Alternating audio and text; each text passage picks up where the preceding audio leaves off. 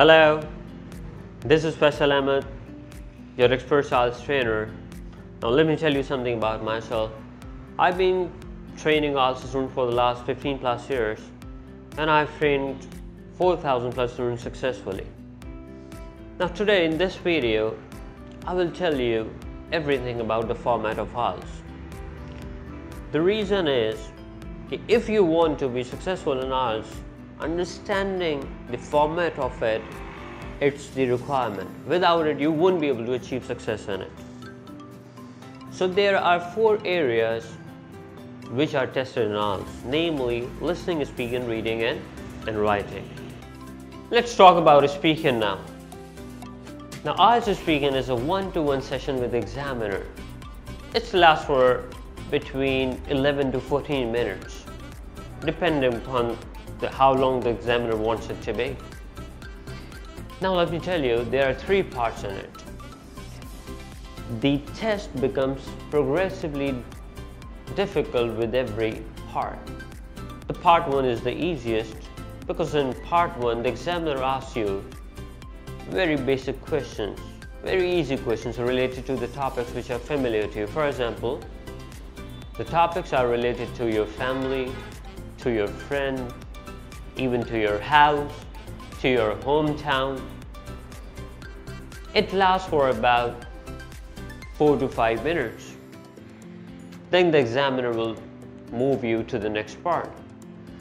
Now in part 2, the examiner will give you a cue card. Once you get the cue card, you will have 1 minute to prepare yourself. After that minute, you will have to speak on it for 2 minutes continuously. Now you have the option in the examination either to organize the ideas in your mind or to jot something down on the piece of paper. It's something totally your choice, whatever you feel comfortable with. Let's talk about listening now. So far we have talked about speaking, now let's move on to listening. Now in listening, there are 40 questions. There are 4 sections in total. In section number 1, there are 10 questions. In section number 2, 3 and 4, there are 10 questions as well. In section number 1, you will hear a conversation between 2 people, and they will be talking about something that will be based on social content. In section number 2, there will be a monologue. A monologue means a single person would speak to you. In section number 3, there can be up to 4 people. And in section number 4, there will again be a monologue.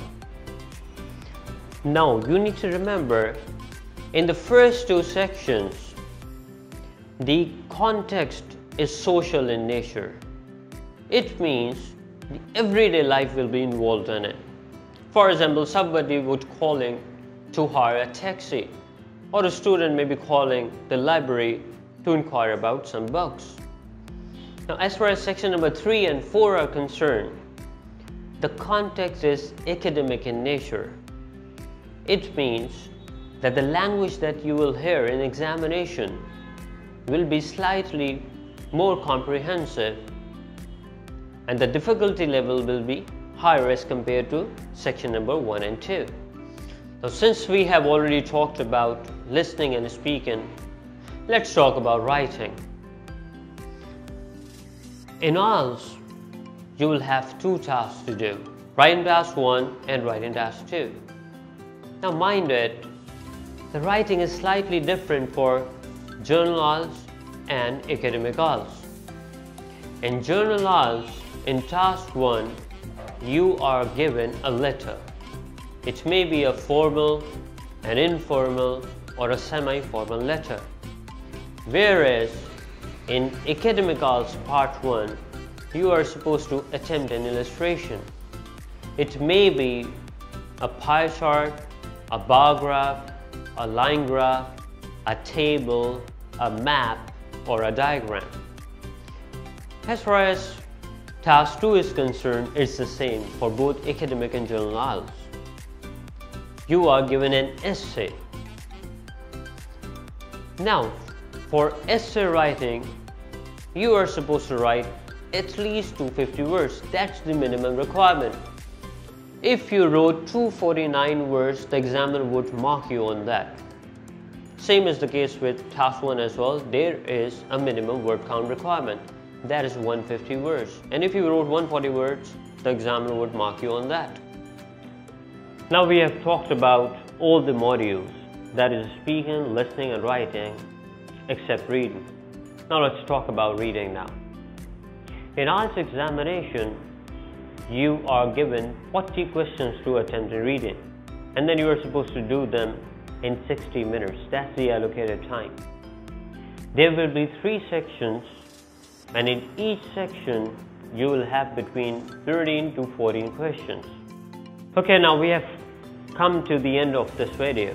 In today's video, I've shared the format of IELTS video. But in future videos, I will be sharing the tips and techniques with you of how to become successful in IELTS. Like our videos, subscribe our channel, and don't forget to hit the bell icon for more updates.